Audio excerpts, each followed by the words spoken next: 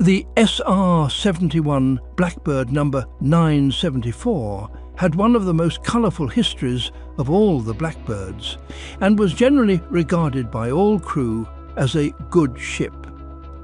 During a forced grounding on Midway Island in 1969 due to a generator failure, the aircraft was to receive some new artwork. While the aircraft was stuck on the island for 4 days due to weather and tanker scheduling, the SR-71 crew met a Navy officer and his wife.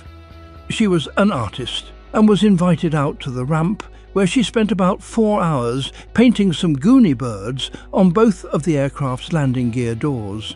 When the plane was cleared for launch, the aircraft had to be backed up all the way to the very edge of the runway, since the runway was so short. The painted Gooney birds didn't fare too well, though. As the plane went supersonic and heated up to around 600 degrees Fahrenheit, the paint gradually burned off. Later, back in Cadena, it was repainted with more appropriate materials to withstand the intense heat.